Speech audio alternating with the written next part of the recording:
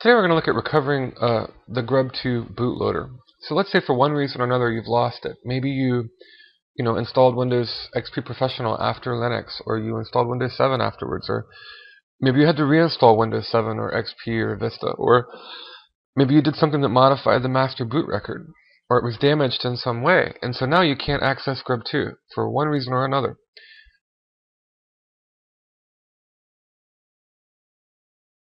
The way to fix it, all you need is your Ubuntu Live CD. So you can download the ISO from ubuntu.com. And you can use the CD. One of my favorite methods is I do everything on a flash drive.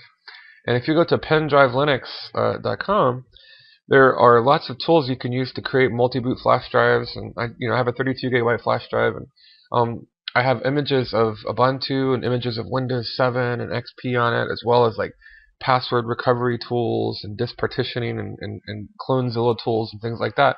So lots of wonderful free tools. I'll put in a plug for that website. But anyway, whether you choose to use a live CD or a flash drive, put that in and boot up off of that. And you'll see the default Ubuntu install screen, so you can either try Ubuntu without installing if you want to boot up off in the live CD mode.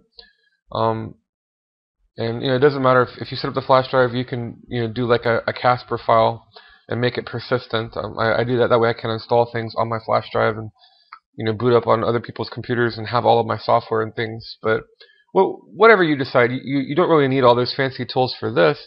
You just want to be able to boot up off the live CD. So rather than install Ubuntu, I'm just going to say try Ubuntu without installing, and I'll boot up into that live CD mode. Good grief, that was really chatty, wasn't it? I've had lots of coffee this morning and I'm feeling really talkative. It's a beautiful day. It's the wonderful month of December. Happy holidays. So we're booting up here. Maybe I'll kind of cut out and come back in to save some time on this video.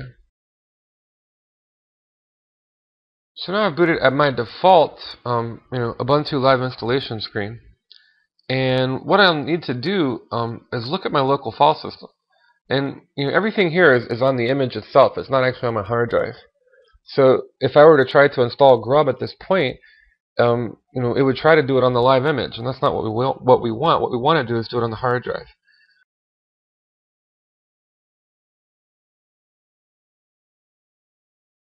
So the first thing I need to do is figure out where my Linux partitions are on the hard drive. And of course, we'll need some root privileges, and we can use the fdisk command with the -L option. Oops, -L, not =L. Okay, and then notice here's my file system. So right here, this HFS, this is my my leopard partition for Snow Leopard, my little Hackintosh. And then these two partitions here, NTFS, it's a system and an operating system partition for Windows 7. And then down here, I have an extended and some logical drives. And in this case, here is my native Linux partition. This is where actually my Ubuntu 10.10 Maverick Meerkat is installed. And this, of course, is my swap partition. So I'm only interested in the Type 83, the Linux, and really all I'm interested in knowing is what's the partition number. So I know it's the 5th partition, and by the way, this changed from GRUB Legacy to GRUB2. In GRUB Legacy, these would have been indexed, you'd start at 0, and so that would actually have been 4. But in GRUB2, they start at 1, so in this case, that's SDA 5. Now the devices themselves start at 0, but the partitions will start at 1 this time. So my 5th partition, SDA 5, and I just need to know this information right here. And is that large enough? Maybe I can zoom in a little bit, and that will be bigger. How's that? Is that bigger? Okay. So now that I know that, I have that useful piece of information, I need to mount that. Again, if I look at my mounted file system, it's deceptive because if I were to go, let's say I were to go to root here, okay? I'm going to clear the screen, and if I were to look at root, okay, it might look like I'm on my hard drive, but I'm not. This is the actual root of the embedded, the image that I booted up off of, the ISO on my flash drive. Or if you used a Ubuntu Live CD, the image on the CD itself. So it's a read-only copy. I can't write to it, and I don't want to write to it. I want to reinstall GRUB on my hard drive on my system, not on the Live CD itself. Even if I could, which I can't, but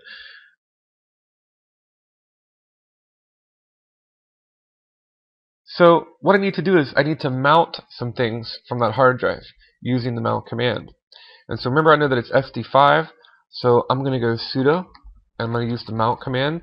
And the first thing I want to do is I need to mount dev sda5. That's the actual device where my, that's the partition where my Linux is installed, and I'm going to mount it to the mount folder itself. All right, and remember, when you do that, I'll use the mount command just to show you what that looks like now. So see, now, even though I've booted up off of my flash drive, off the live CD image, I've taken the partition on my hard drive, the fifth one that Linux is installed on, the Type 83, and I've mounted it to the mount folder as read-writable, ext4. So now I can actually have some effect on it, or do something to it. So that was the first step. Again, I mounted the dev sda5 to mount.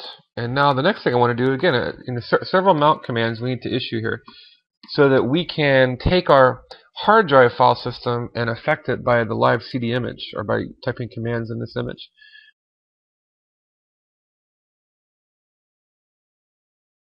So with that mounted, the next thing I want to do is I'm going to mount the same one, dev sda5, and I'm going to go to mount boot, okay, in this case.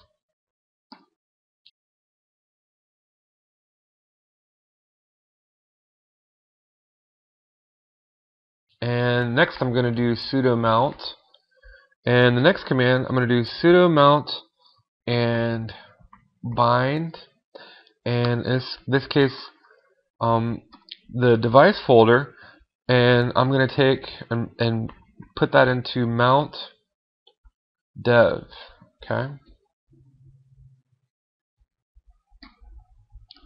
Alright, so sudo mount bind dev mount dev.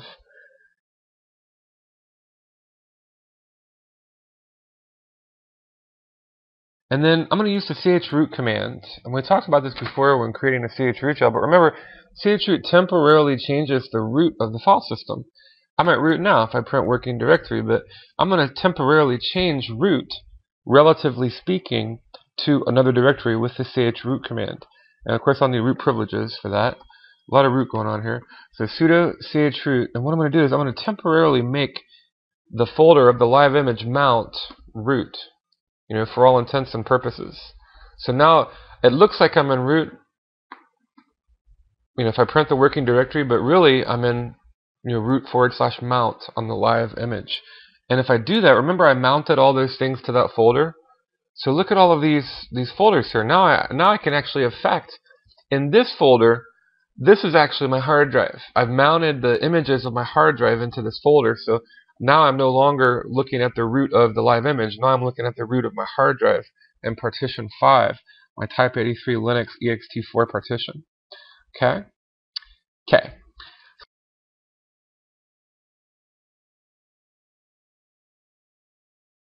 So let's go ahead and, the command we can do now is we want to do sudo and grub install. And so I'm just going to do grub install. And I'm going to use dev sda, because I only have, this is a laptop system here, and I only have one hard drive. If you had more than one, that might be STB or FTC or whatever it was, but we know from using fdisk it was SDA. The partition doesn't matter. All you want is the hard drive. So I don't need to do like SDA5 or 4 or 3 or anything, even though SDA5 is my partition. I just need the device, SDA. Okay, and there goes my cuckoo clock. So sudo grub install dev sda, because I'm cuckoo for Cocoa Puffs. Cuckoo for Cocoa Puffs. And I'm going to go ahead and hit enter and reinstall. Installation finished, no error reported. Yay! In this case, now I'm, again, if I were to print my working directory, it tells me I'm at the root level. But remember we use chroot.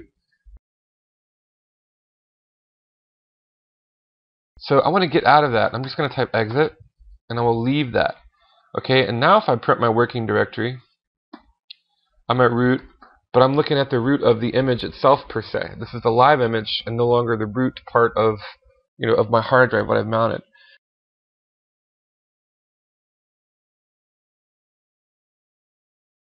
And I need to unmount things accordingly. I don't want to, reboot yet without cleanly unmounting all the things that I mounted.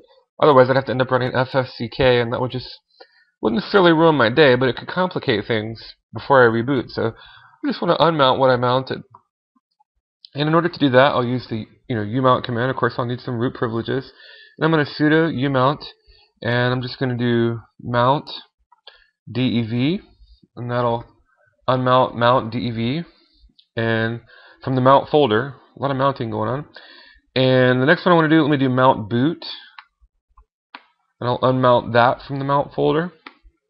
And then the next one I want to do, I'm going to unmount the mount folder itself, so to speak.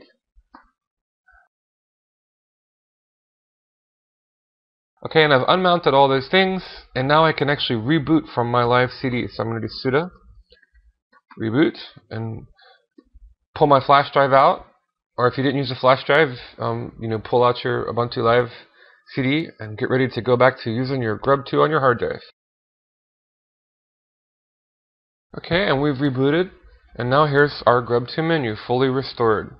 And again, on our triple boot system, our inexpensive, little Toshiba satellite Hackintosh, we have Ubuntu 10.10, and we have Snow Leopard, and we have Windows 7.